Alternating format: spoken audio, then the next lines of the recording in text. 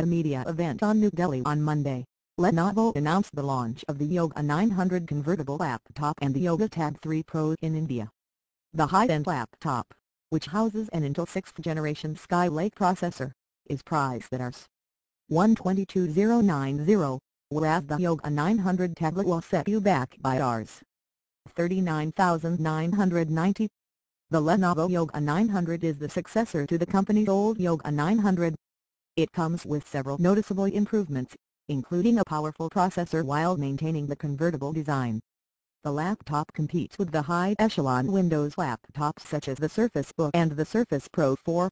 As for the specifications, the Lenovo Yoga 900 sports a 13.3-inch display with a screen resolution of 3200 x 1800 pixels.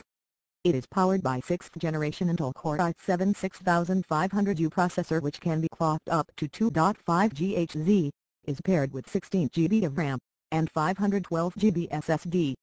Other features of the Lenovo Yoga 900 include the 66Wh battery, 2 USB 3.0 ports, 1 USB Type-C port, the headphone jack and an SD card reader. On the software front, the Lenovo Yoga 900 runs Windows 10 Home. Available in champagne gold color variant, it is priced at Rs.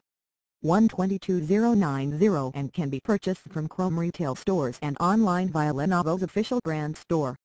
Lenovo_Yoga_Tab_3_Pro_official.jpg Yoga Tab 3 Pro, which was globally unveiled at the IFA trade show event last year, is now also available to purchase in India.